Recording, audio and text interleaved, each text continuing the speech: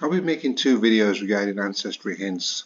This particular video will be looking at hints more generically, and the second video will be looking at hints from the profile and how to actually handle a hint. But let's talk about hints generically first of all. Hints are just what they say. Hints are hints. They're not correct unless you do the research and source investigation that deems that you want this information moving into your tree. We shouldn't treat ancestry hints in any other way than we treat information coming from any other source. But they are very helpful because they do categorize pointers and allow us to cut down some of our research.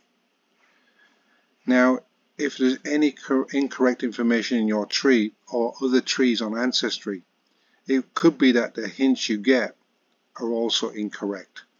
So tree hints can have the effect of compounding problems or actually making your errors appear to be correct on Ancestry, so we have to be very, very careful. But let's look at hints from a generic point of view first of all. And the first thing we should really understand is that there are some settings at the tree level that we may want to look at. So let me just go over the settings. I've opened that up already. And there's three settings: member tree hints, potential relatives not yet in your tree, and new hint indicator at top of page. And let me go back to the Ernest Hemingway class tree. The hint indicator at a profile is this green leaf that I'm pointing at here. At the top here there's a leaf with a red indicator. Click on that. It shows me the new hints that are coming into the tree.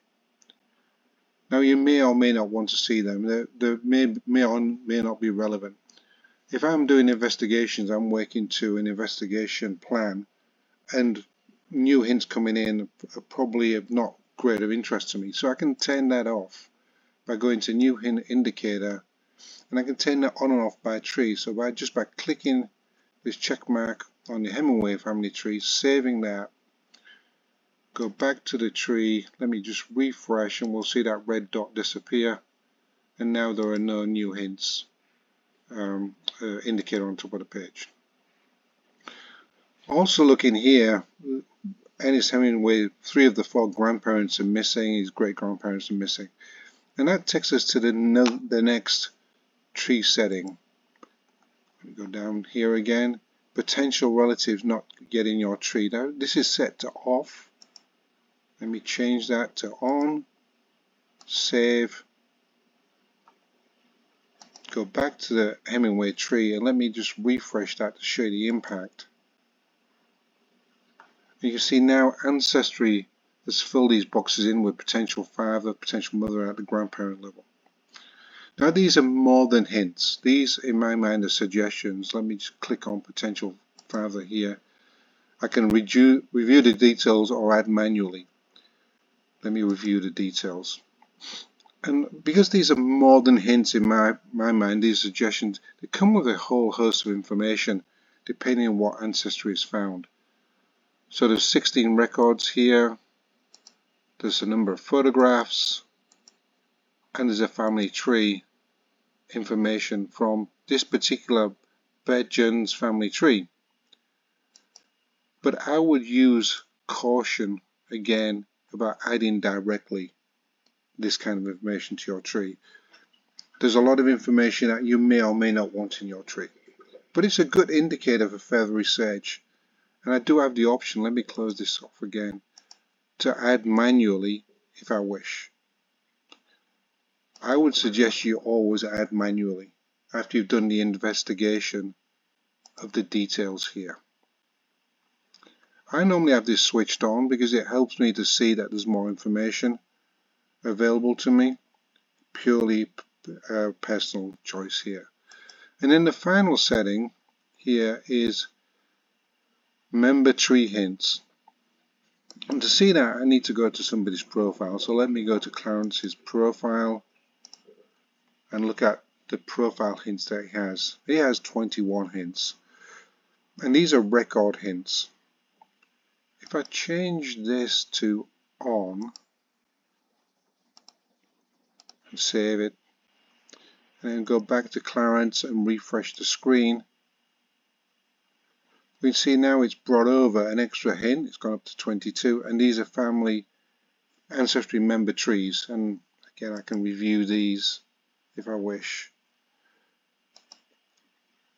I'll deal with the actually tree information a bit later on in another video, but what I would say with ancestry member trees is never ever copy somebody else's tree into yours. Certainly look at the research, certainly go and thank them for what they've done, maybe even contact them. But if you copy somebody else's tree into yours, it could have unintended consequences, so I would hold back from doing that. Anyway, let's go back to the tree that I was looking at, Ernest Hemingway's tree. And actually I've got the new updated Ancestry screen here that was released sometime in April 2023 with, instead of drop downs, a bar here on the left hand side. So I can look at hints generically, and if I click on the hints here, all hints, or I can actually use this and go to a specific tree if I wish to look at the all hints.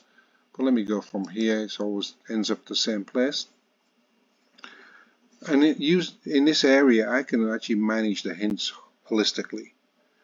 I can sort by most recent, by first name or last name. I can filter by first name or last name, and I can look at specific types of hints if I wish. So if I wanted to look at photographs, I just click there. Now the useful thing here, and the way I use this sometimes, is if I'm looking at a family. So maybe I'm looking at photographs and I want to look at all the photographs that are available for the whole family, and we can see them there. So what I've done is I've selected photographs, I've filtered by name, and I'm just now looking at all the photographs for the whole family. I could do the same for records. So this allows me to manipulate the hints at a generic level, see what's available.